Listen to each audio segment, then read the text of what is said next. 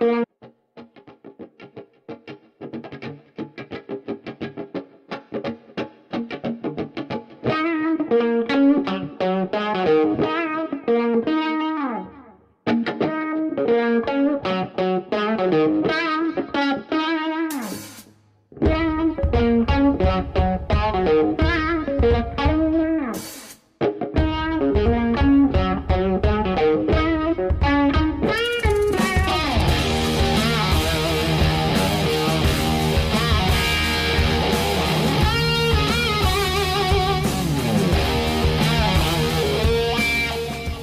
afternoon, ladies and gentlemen, and welcome inside the pregame show here at 91.1 WRMU. We are just moments away from kickoff at Mount Union Stadium as the Purple Raiders get set to take on Rose-Hulman in the season opener. But beforehand, we've got an interview first. We're with sophomore running back Josh Petruccelli. Josh, how you doing today? I'm doing good. How are you doing? Doing great, and we're here with the returner, Jawanza Evans-Morris, a senior running back. Jawanza, how you feeling? I'm all right. How about yourself? Doing great. All right, let's get into it, guys.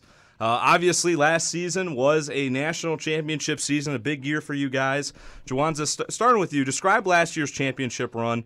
What were your takeaways through the 2017 season? We had a lot of firepower. We had a lot of spots to fill, losing a lot of seniors from the 2016 year. We lost some quarterbacks, we lost BJ and such like that. So coming into it, we were real optimistic and we were very hungry to get back to that champion stature. So we got some real gifts like Petro here, and that just helped us, boost us and get us back where we wanted to be.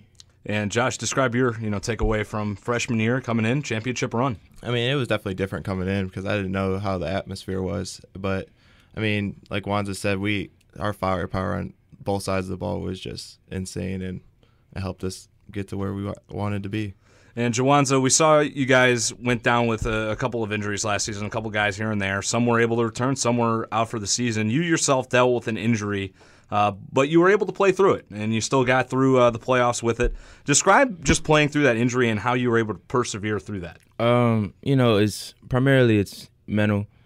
It hurt, being injured, but if I was hurt, having a dependable guy like Petro, if I needed a play or two, call him in, stuff like that. But fighting through injuries is part of the game, and as we get older, you got to realize, that you can't really afford to sit out if you want yourself and the team to succeed as well. So you got to do your part, even if, that's sacrificing your body.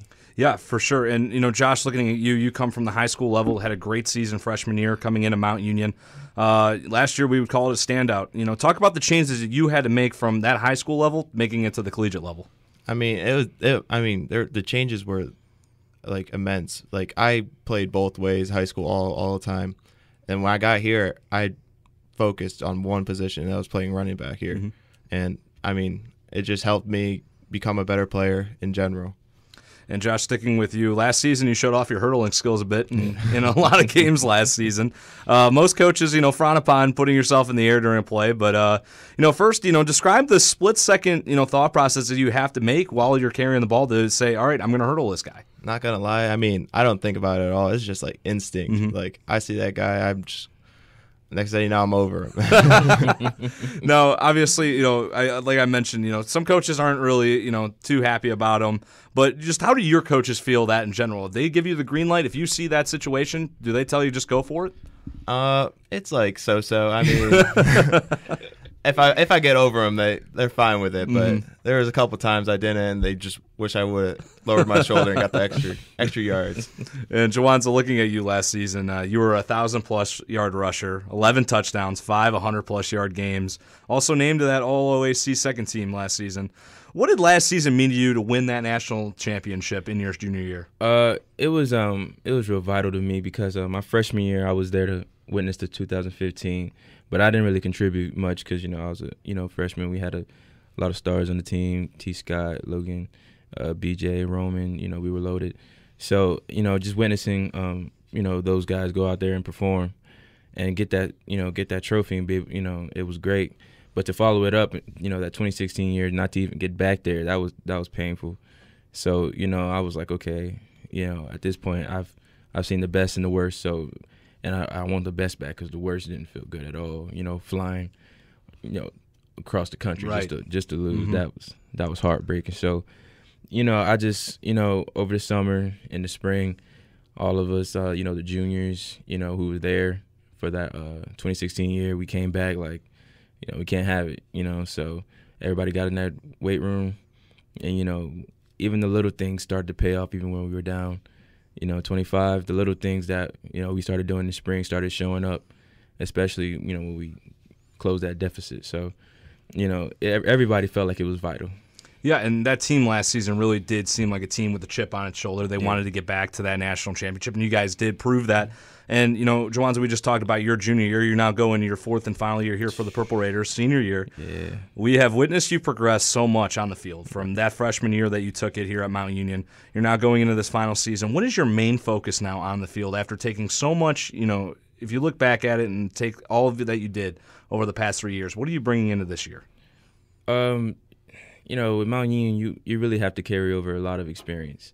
You got to prove, and you got to not only carry it with you, but prove that you've learned something from that experience. So just little stuff from the defense, reading the defense, the blocking schemes. You just got to add up certain things and prove that you know it on the field.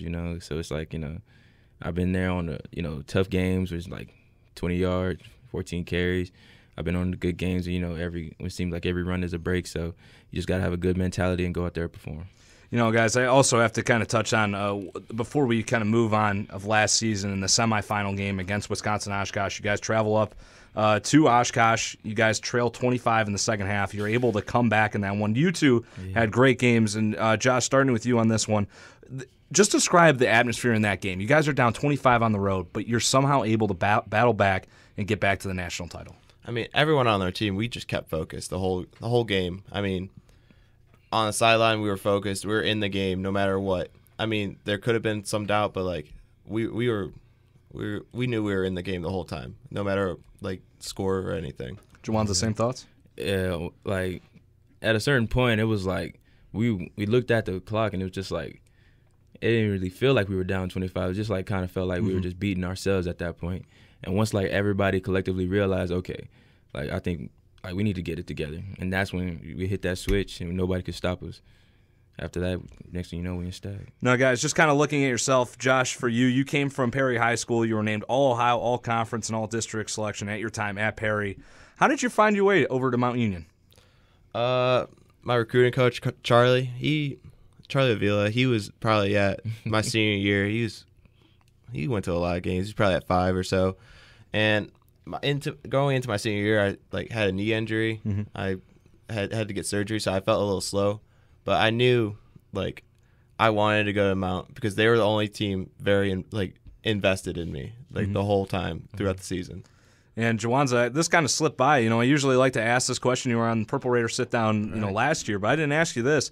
Obviously you come from Taravella High School in Coral Springs, Florida. Obviously another one of those guys that's a Florida kid that's had success here at Mount Union. Yeah. How'd you find your way up here?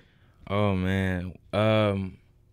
My senior year was kind of rough. I initially had some offers, but that's neither here nor there. But, so my senior year I was out for half of it. I sprained my ankle 3 times consecutively. So I finished strong, and people were reaching out to me, this and that. Mount Union reached out to me, but I kind of looked it over. So we had a recruiting fair. Down south we had a big recruiting fair. I had my name tag on and everything. And I was going around to all these schools. There's 30 schools in this little gym.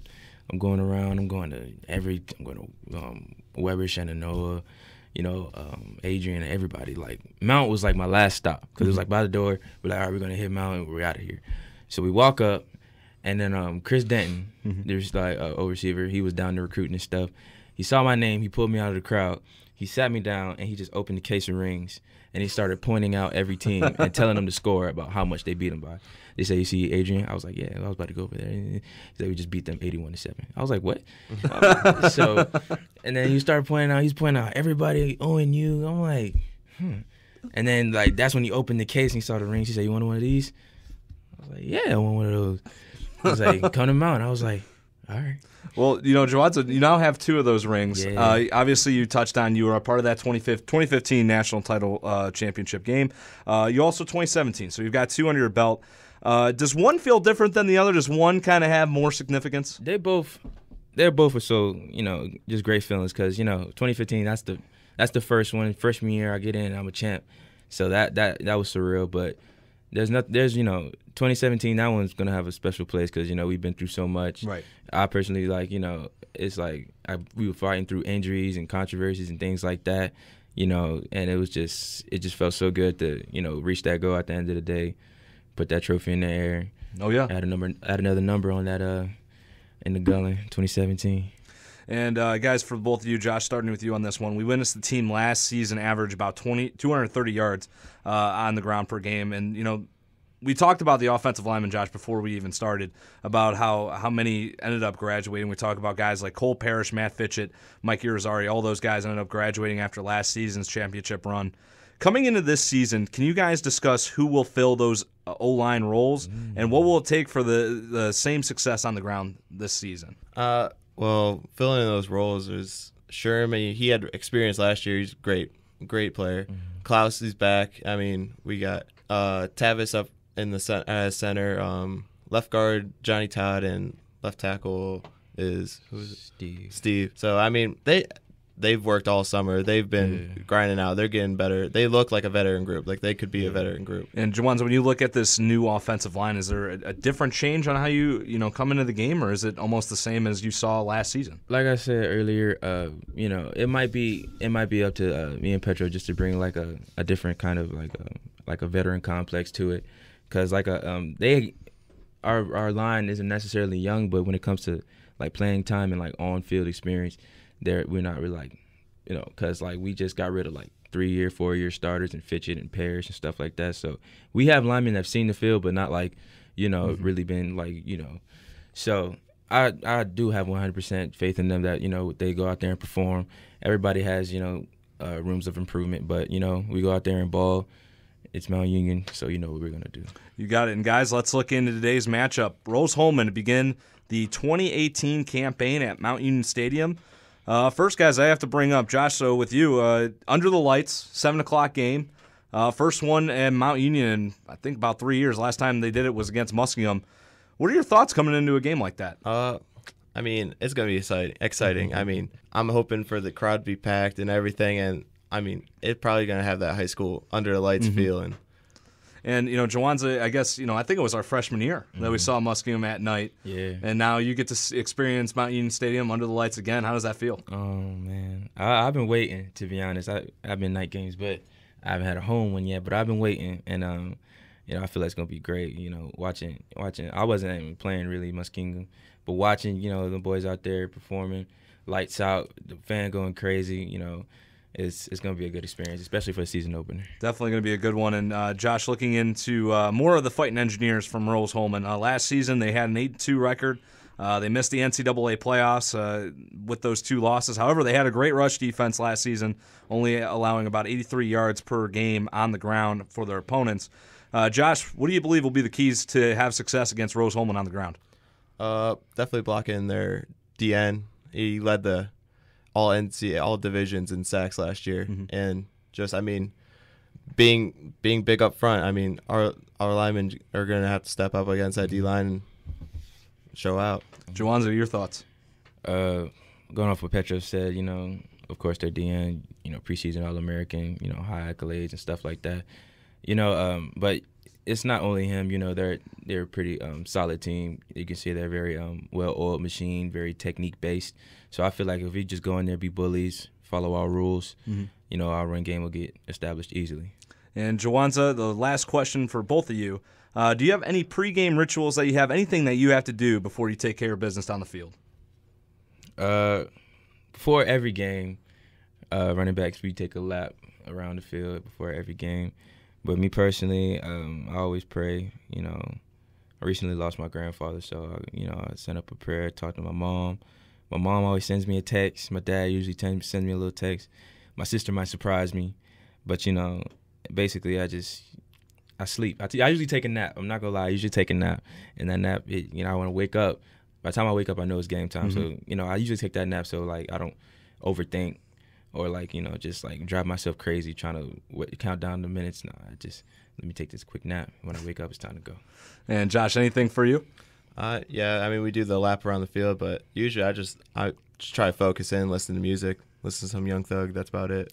Yeah. So a couple of great running backs here for the University of Mount Union. Josh Petruccelli, Jawanza Evans Morris.